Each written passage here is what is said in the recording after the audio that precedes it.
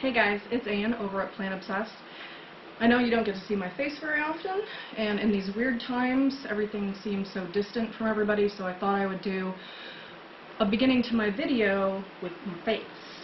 So either you're welcome or I'm sorry. I don't know. Depends on how you feel, I suppose.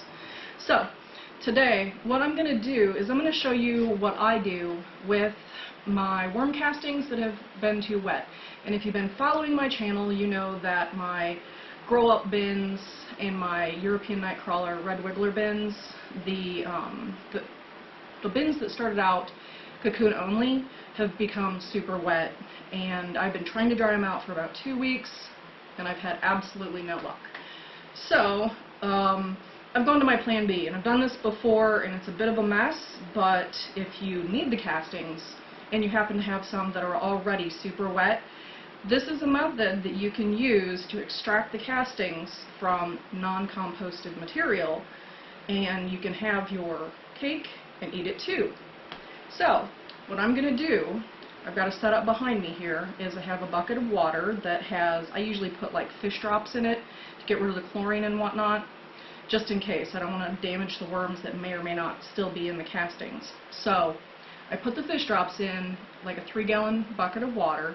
I put the handful of castings, or a big ball of castings, I don't know, cantaloupe size of castings, in the water.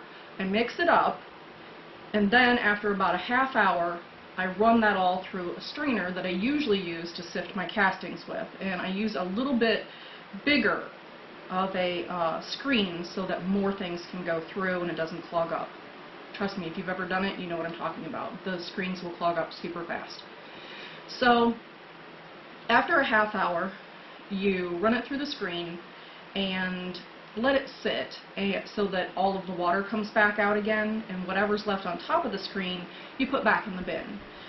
It's got all of the uncomposted material. It also has the eggs and any worms that might have still been in there. So you can retain your critters, and you can also feed your plants, which is what I'm doing here.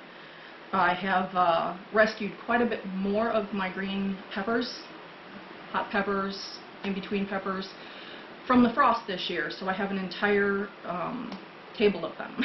So they need fed up, and the worms need a little bit more room, so win-win. So I'm going to show you the procedure, and I'll bring it back in a second.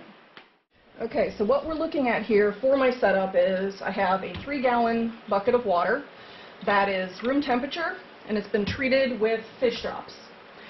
You know, if you can just go and get it at Walmart, couple drops, gets rid of all the chlorine and chloranamines in the tap water. And then I have this is a gold panner screen, and these are 1/4-inch holes. This is usually what I would sift my castings through the first time in order to get most of everything, but cocoons can go through here.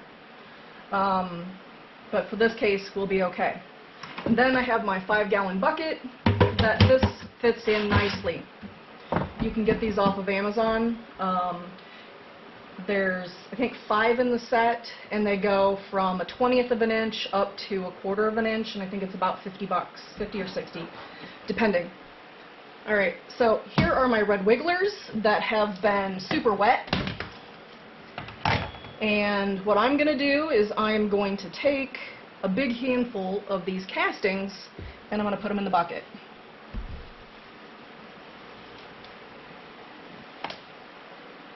I know, you're seeing worms, don't freak out. They're not going to be in there for that long. In case anybody's paying attention, still have corn. And I usually have a good feel for it.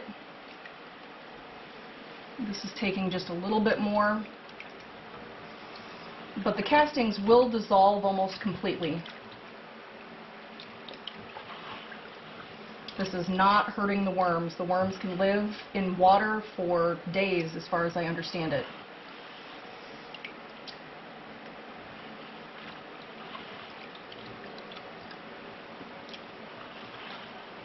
And just kind of move it around, dissolve any big chunks or pull out any big chunks.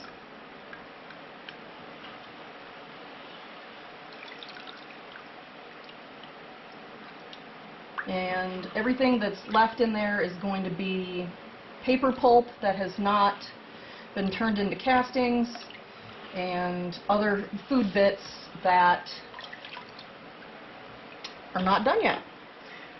Alright, we'll let that sit for about a half hour and we'll stir it up again.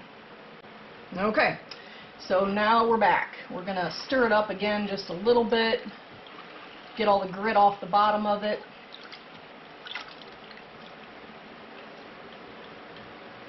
And then I'm going to slide over the 5-gallon bucket here. And then I'm going to pour it through.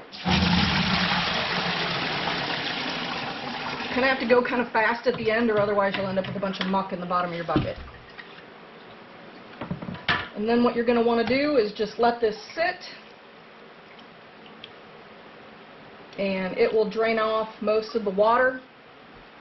And depending upon how much water you need to water your plants with, you can keep doing this until you run out of your super wet castings. Now what I do when I put these back in is I will take dry cardboard, not my prepared bedding, but actual dry cardboard, and I'll put it in the bottom of the bin and put this on top of it and mix it up. But until that time, you have to let it sit. This stays pretty wet for, I don't know, probably 15 minutes to 20 minutes. So you let it sit there and everything will go through.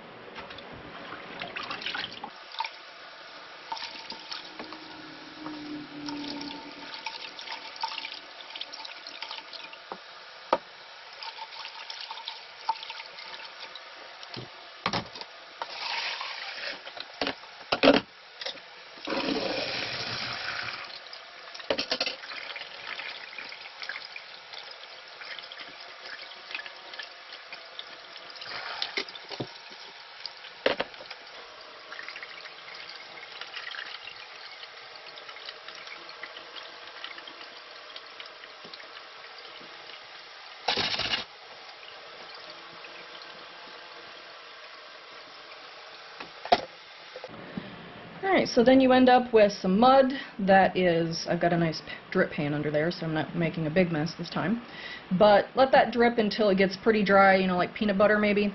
And then you have some chocolate milk looking water over here, and then you're ready to water your plants. Alright, so here we go. Here are our green peppers, and I am going to water them with the new worm tea. Of course, this isn't, you know, proper worm tea where it's been bubbled and had nutrients added to it. This is basically the bare bones worm tea. I do have a video of how I make my usual worm tea, but it is wintertime. I don't want to get excited and give the plants a bunch of nutrients they can't use.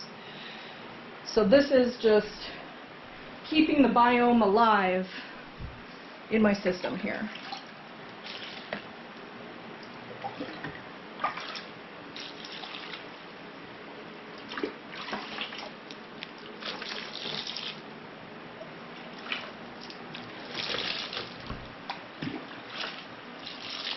Because worm tea can be used as almost like a pesticide, keeps the good bacteria on the leaves and stems, and will keep a lot of things away, believe it or not.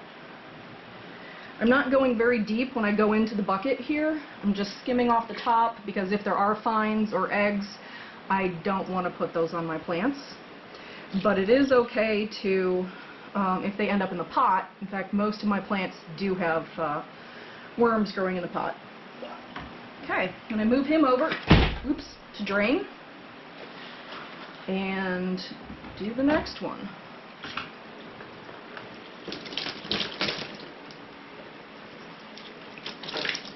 This is just a mortar tray that I did have in the basement for my worms, which are now living in different arrangements due to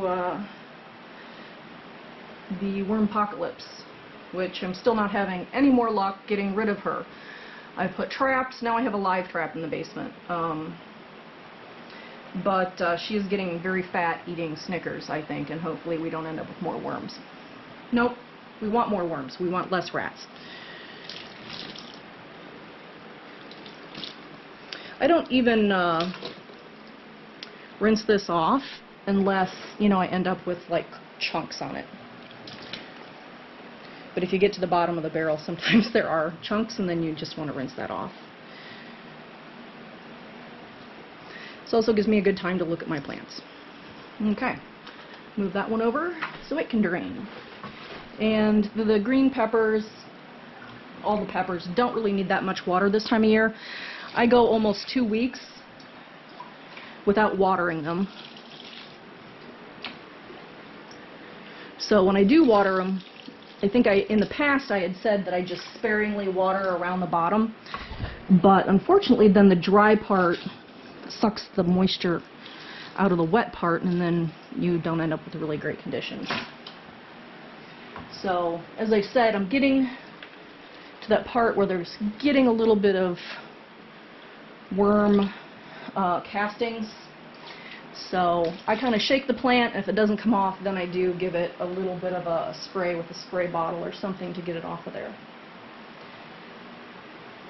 Alright, well, I have another 6 green peppers that I need to do, and you know what watering plants looks like, so you don't need to be there for that. But what I am going to do is I'm going to bring you back when I put the drained castings back in the bin. We're back.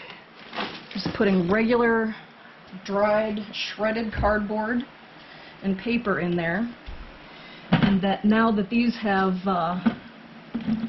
drained about like peanut butter, give or take, you can tell there's worms in there. They're totally fine, they're healthy. They just had a little spa day.